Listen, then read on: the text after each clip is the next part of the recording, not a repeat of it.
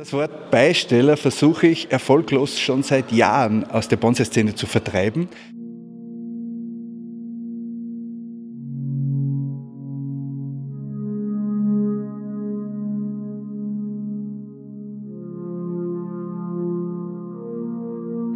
Fritz Baier, eigentlich Keramik und jetzt, ich sage es jetzt mal ketzerisch, Kusamono. Ja, also ich würde es vielleicht so formulieren, ich möchte mich gar nicht in Richtung Keramik festlegen lassen. Ich würde sagen in Richtung Kusamono, ich würde sagen in Richtung Bonsai, wobei beim Begriff Kusamono wird es vielleicht für mich schon etwas schwierig. Der Grund ist der, Kusamono ist ein Wort, das aus dem Japanischen kommt und das O wird im Japanischen meistens nicht betont. Das heißt, wenn man so vielleicht Insider ist, würde man eher Kusamono sagen. Also es ist ja für uns relativ neu, das Ganze das erste Mal so richtig live erlebt in Augsburg auf der Ausstellung. Heute hier in dieser wunderschönen Burganlage. Wie ist das möglich, dass sich ein Kusamono in so eine kleine Schale bekommt? Ja, ich glaube, was wichtig ist zu verstehen, ist der Gedanke, der dahinter steht. Das ist bei Bonsai genauso wie bei Keramik oder bei jeder Form irgendeiner bestimmten Ästhetik. Also wir nehmen jetzt nicht irgendwelche Pflanzen und geben sie in irgendwelche Töpfe, sondern wir versuchen schon, es besonders schön zu machen. Der Hintergedanke ist der, ich habe es mal so versucht zu formulieren, die Essenz aus einem Moment der Natur in eine Schale zu konzentrieren. Also man muss sich das so vorstellen, man ist irgendwo in den Bergen unterwegs und hat einen besonders schönen Tag und die Sonne scheint und man erlebt etwas, was man sagt, das hat etwas emotional Bedeutendes für mich und ich möchte jetzt diesen Gedanken mit nach Hause nehmen und unterstützend dazu nehme ich einige wenige Gräser oder Blumen und versuche das Ganze dann nicht nur in eine Schale zu pflanzen, sondern auch am Leben zu erhalten. Ich erkenne hier Herbst, ganz klar. Ich würde jetzt hingehen, normalerweise im Herbst schneidet man alles ab, aber ich glaube, das ist nicht richtig. Ja, dieser Gedanke der Jahreszeiten beziehungsweise auch der Vergänglichkeit des Kommens und Gehens ist ja nicht nur in der japanischen Ästhetik vertreten, sondern das ist ja etwas, was wir täglich im Leben auch sehen. Natürlich kann man jetzt hergehen und sagen, okay, die Gräser sind jetzt nicht mehr ganz so schön, man schneidet sie weg, aber die Darstellung der Jahreszeit ist ja in Kusamono und natürlich auch bei Bonsai ein wesentliches Element.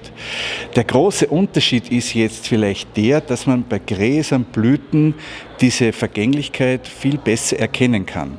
Also wenn ich jetzt vorstelle, ich habe als Bonsai eine Kiefer, die verändert die Farbe nur selten. Wie ist es mit Beisteller? Das ist ein Wort, mit dem ich Probleme habe. Weil hier in Kusamono präsentieren wir alleinstehende Objekte. Gräser, Blumen etc. Und Beisteller wird meistens in Kombination mit Bonsai verwendet. Aber das Wort Beisteller versuche ich erfolglos schon seit Jahren aus der Bonsai-Szene zu vertreiben, weil Beisteller ist für mich ein negatives Wort. Es ist so beiläufig, irgendwas, was Hauptsache ist, was anderes. Ich denke, Akzentpflanze wäre das bessere Wort oder das japanische Wort Shitakusa. So, Unterschied Kusamono Shitakusa ist ganz einfach erklärt. Kusamono eben wie gesagt steht alleine in einer Präsentation und Shitakusa heißt übersetzt unten Gras, ergänzt den Bonsai. Und ergänzt das in einer Art und Weise, dass insgesamt die Präsentation des Bonsai dadurch gewinnt und schöner wird. Also Harmonie. Harmonie ist ein ganz großes Wort. Also Harmonie nicht nur in der Schale selbst, sondern in Ergänzung zu anderen Pflanzen. Also diese Harmonie zu erreichen, das ist etwas, nach dem wir sehr, sehr lange streben. Gegenüber sehe ich jetzt einen Schachtelhalm in einer schmalen Schale. Ja. Also ich drücke das jetzt mal ganz einfach aus, Ja. so für den Laien. Ja. Ich bin ja Laie. Deshalb komme ich jetzt zu dir, damit du mir das sagst, wie das richtig heißt. Das ist super. Wie schaffe ich das, einen Schachtelhalm so wunderschön darzustellen? Also grundsätzlich muss man vielleicht ein klein wenig ausholen, weil im Gegensatz zu Ikebana, wo eine Pflanze nur für wenige Stunden in einer optimalen Präsenz gezeigt wird, geht es bei Kusamono und auch bei Shitakusa um eine langjährige Entwicklung.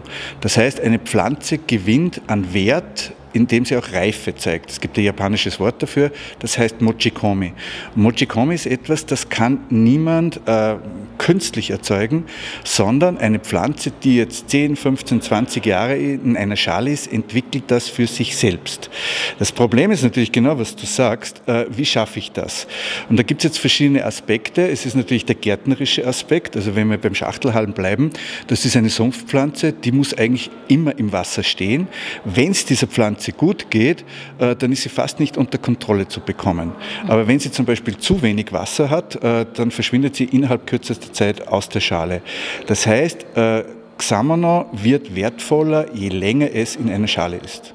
Woran erkenne ich jetzt, dass das eine alte Bepflanzung in dieser schönen Schale ist? Ja, man muss sich das schon so vorstellen. Also zu Beginn ist die Bepflanzung sehr flach und niedrig. Ja? Das heißt, das, was hier in diesen 7, 8 Zentimetern zu sehen ist, das hat die Pflanze selbst geschaffen. Das heißt, diese Pflanze ist herausgewachsen, ihr geht's gut, deswegen nimmt die an Wurzelmasse zu und sie hebt sich jetzt ab. Das, was an dieser Pflanze das Besondere ist, ist aber nicht nur das Mochikomi, das Alter, sondern das ist auch eine Schale, die nicht einfach zu bepflanzen ist, weil sie ist sehr untypisch. Also generell eine helle Schale, die außerdem sehr, wie soll ich sagen, ausgeprägte Form besitzt, ist in der Kombination nicht leicht. Und da haben wir jetzt eigentlich so ziemlich das Optimum. Wir haben eine alte Pflanze, die wunderbar dem Herbst entspricht, in einer doch ansprechenden oder außergewöhnlichen Schale. Also das ist etwas, was Kusamono von der schönsten Seite präsentiert, und wir wissen auch schon, dass die Jury sehr gut auf diese Pflanze angesprochen hat. Das ist ja Wahnsinn, ne? Und jetzt, wenn ich mir Schau mal, vorstelle, wie tränke ich die? Das hier, das war der ursprüngliche Pflanzraum. Ja, ja. Mehr ist es nicht. Das heißt, ursprünglich war das hier 1,5 Zentimeter, und das sind jetzt die Jahre. Das ist fast so ähnlich, wie wenn du, keine Ahnung, bei einem Hirsch siehst, das Geweih wächst jedes Jahr, und das sind auch die Jahre, die da dazukommen. Ja. Also gehe ich hin und Nein, man muss die wird, eigentlich werden die ganz normal gegossen. Sie werden gegossen, sie werden gedüngt. Nur ganz selten, also wenn es wirklich, wie es heuer so ist und es ist extrem warm, dann taucht man die auch, dass das Ganze dann entsprechend wieder Fahrt aufnimmt. Aber eigentlich wird das gegossen wie Bonsai auch. Ja. Und pflegemäßig, also wenn das jetzt abgeblüht ist, dann kann man wirklich auch entscheiden, lasst man das im Winter stehen. Das sind wunderbare Winterbilder, wenn man sich vorstellt, im Schnee, und das Gras bewegt sich mit dem Reif. Also das ist nur ganz besonders schön. Oder wenn ich sage, okay, jetzt ist es genug, dann wird das am Ende des Herbstes zurückgeschnitten auf 1 Zentimeter, und dann passiert etwas, was wir im Bonsai nicht haben, dass im nächsten Jahr wieder ein absoluter Neustart stattfindet. Ja. Aber komplett. Total. Und das war für uns auch so interessant. Also der erste Workshop im Club war so, ja, okay, was machen wir und wie ist das mit Bonsai und Grasbonsai, kann sich das verbinden? Wir haben das im Herbst gemacht, und das war okay, es ist angenommen worden, aber im Frühjahr sind die Leute dann gekommen und sagen, jetzt kommt es wieder, es treibt wieder aus. Ja. Also dieses kleine Wunder ist etwas ganz Besonderes, und das ist auch in Japan dieses Zeichen von Kommen, Vergehen und Wiederkommen. Ja, Wiedergeburt. Schön, einfach schön.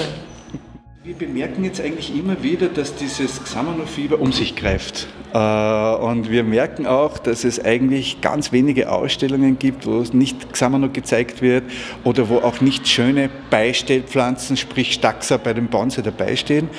Und wir merken auch, in dem Moment, wo die Menschen das mitbekommen, wie schön das sein kann, ist das auch in jeder Ausstellung eine große Aufwertung, wenn auf diese kleinen Details Rücksicht genommen wird. Sehr schön.